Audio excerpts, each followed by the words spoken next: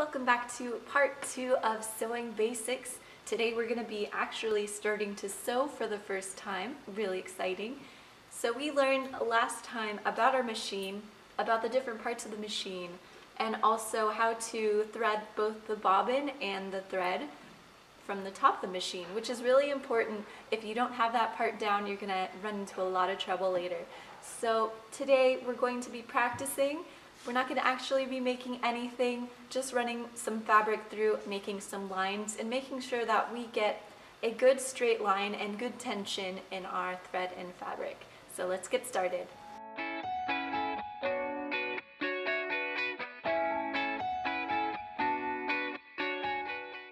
So I have a piece of scrap fabric here. This is good for practicing.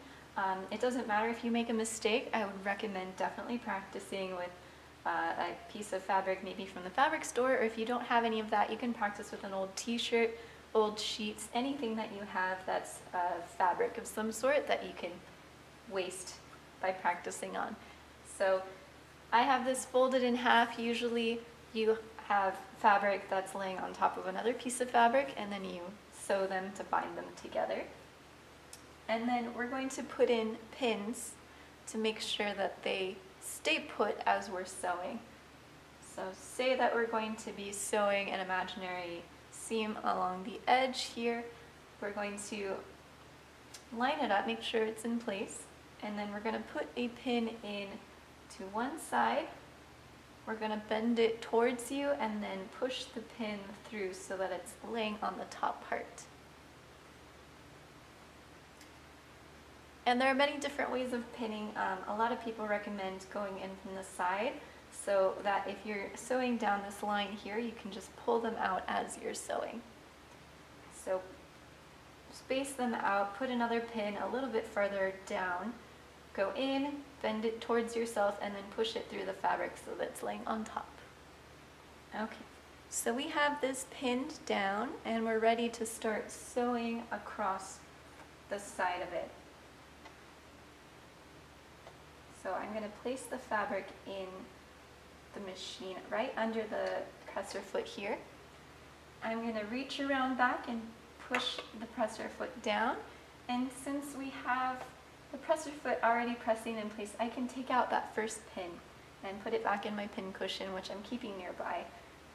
Prepare to start sewing. First, you're going to want to make sure your foot pedal is in a comfortable position on the floor so that you can easily reach it and step on it with the right amount of pressure, like you would a gas pedal in a car.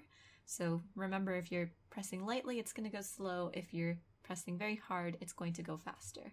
Make sure your needle's in position in the center, that we have it on straight stitch. Pattern is a straight stitch, and our stitch width is just a single row of stitches. Make sure that your dial doesn't have the lock pressed down for the bobbin.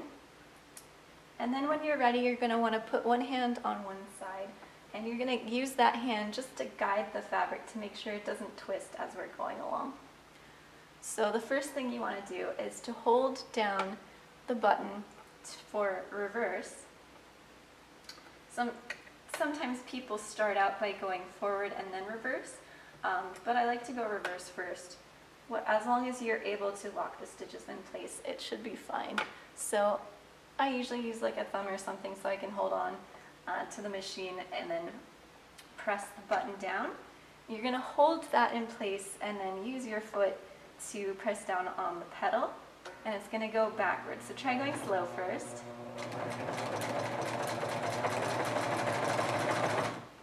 And then once you get a small distance backwards, you're going to sew directly over that spot that you just sewed. And anytime you want to pause, you want to make sure the needle is in the fabric. That means it'll keep it in place. If you get any wrinkles that happen, if the needle's in the fabric down below the machine, you can lift up the presser foot, readjust, and then put the presser foot back down and begin sewing again. So we're going to try to follow a straight line.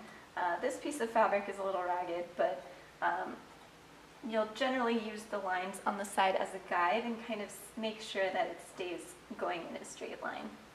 So let's keep going. then if you want to use your hand crank, you can bring that forward to make sure that it's in the fabric. I want to remove this pin before we continue. And then I'll sew again.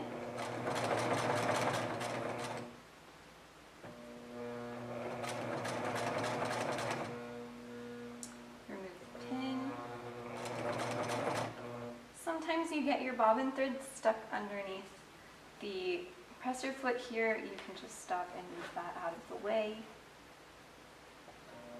And keep going.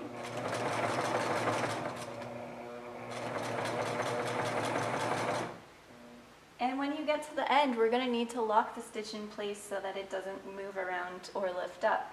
So the way you do that is again with the reverse button. So once you've reached the end of where you want to stitch, you want to go backwards over that same stitch. And then back forward again. And then when you're done, when you've reached the end of your stitch line, you're going to want to make sure that the needle is all the way upright so that this part of the machine is all the way up to the top and that your needle is all the way in its highest position. Lift up the presser foot in the back and then pull the fabric away from the machine. So you're going to have a lot of excess thread sticking out here. Just cut that off. If you have a little notch on the side of your machine to cut it, you can cut it there. I think I have one in the back here, so I will use that. And you just pull it down through the notch and it will cut it off for yourself, or you can use scissors. So if you look here, it didn't quite line up in the back, but my line is very straight, so the fabric was cut a little funny. But again, this is practice. You want to see if the stitches might be too tight, which it looks like they might be, so I will try to loosen up the tension here, put that on 2 instead of 3. And then I would definitely suggest just going again and then stitching another row. Continue to practice, and over time, if your stitches are a little wobbly, you're going all over the place, you can try to draw a line, a guide, if that helps you, and just know that practice will make it a whole lot better. So that's pretty much it. This is just getting to know your sewing machine. It's half the battle. Every sewing machine is going to be a little bit different. They're going to have their own quirks. Definitely don't be afraid of making mistakes. It's just part of the learning process. I believe in you.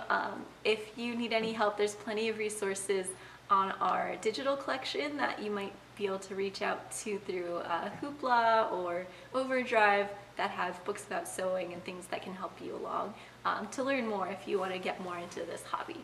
So happy sewing and good luck! Please remember to like, follow, and subscribe to us on social media. We're SSJ CPL, the Stockton San Joaquin County Public Library. And don't forget to visit our website at ssjcpl.org. We have so many cool things.